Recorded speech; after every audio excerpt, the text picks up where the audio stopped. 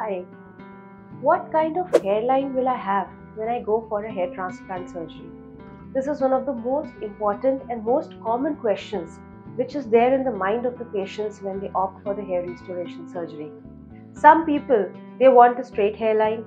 Some people, they want a hairline which is sloping downwards from the sides. Some people want a V-shaped hairline. But what is the correct hairline which will suit your face? How should actually a good hairline look like?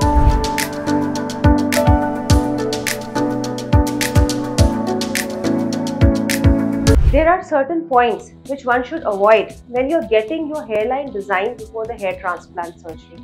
Number one, the hairline should never be in a straight line.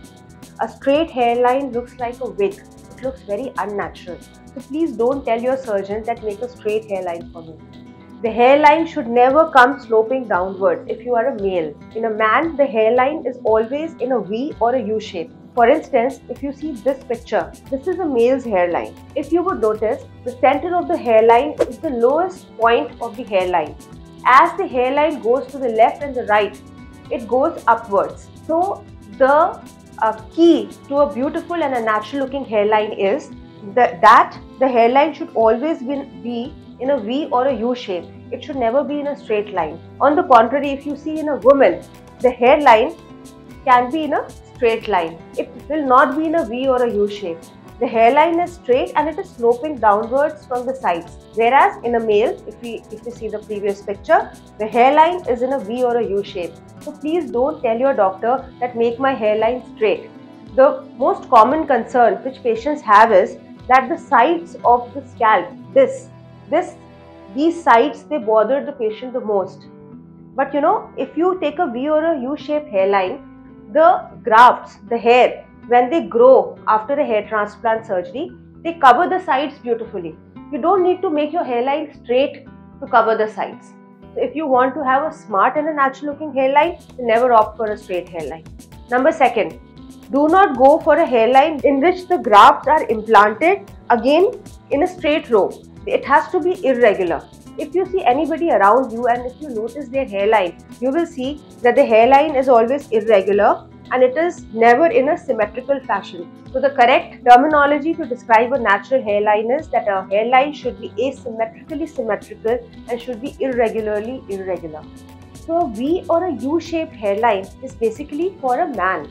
When it comes to a woman, it is little different. The hairline, as I have already mentioned earlier, it is not on a V or a U shape. It is straight and then it slopes downwards from the sides. So this is a female hairline. A female may have a mountain peak in the center also. So this is the main difference between a male and a female hairline.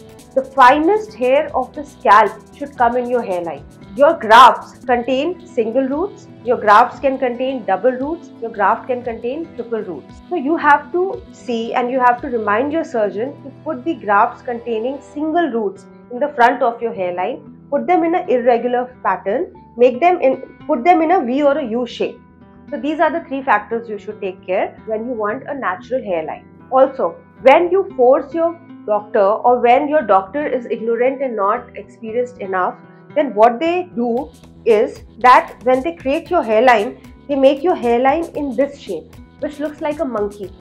If you would see a monkey, the monkeys have hairlines which is pointed in the center and then it goes in like this. So this is also known as a monkey shaped hairline. So when the hairline is made, it should not slope down in a round manner from the side.